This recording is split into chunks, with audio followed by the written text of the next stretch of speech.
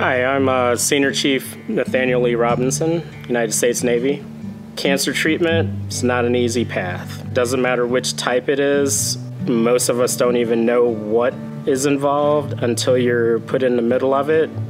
And while you try to figure everything out, you just hope that the doctors know what they're doing. You hope that the medicine is going to work, and you hope that your child is going to come out fine.